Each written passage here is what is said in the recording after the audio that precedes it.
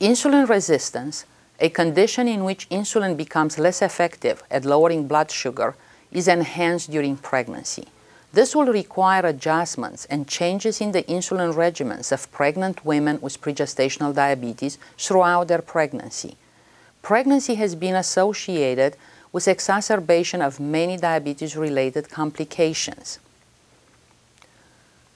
Chronic hypertension is observed in about 5 to 10% of pregnant women with pregestational diabetes.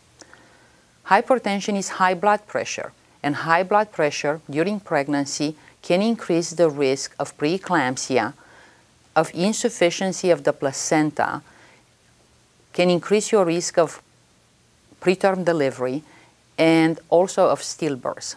Ideally, hypertension should be controlled before conception.